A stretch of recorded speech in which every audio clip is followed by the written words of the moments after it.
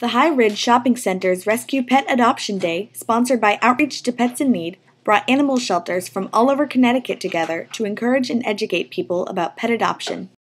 We're just bringing some dogs here today to get adopted. All these organizations are here. It's a great place. There's a lot of people out here. We're hoping to get some exposure for the dogs. We're trying to do this once a month. We all gather and we bring our animals, our dogs and our cats that all need adoption. We rescue dogs and cats, and we've been around for almost 30 years.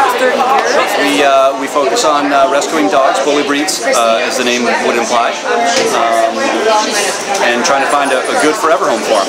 I've been a part of the organization since I was 16, so that's about 2.5 years now. We collect the animals by owners surrendering them, or us finding them, or calls in saying that they're finding them. And then we take them in, get them all to the vet, make sure they're okay, and then we try to adopt them as soon as we can. We've had a lot of adoptions today. We had 4 today, so so far we have 4 today from Outreach to Pets in Need, so we had an amazing, successful day so far. And find a dog that's your next best friend. We go above and beyond for our pets in Stanford.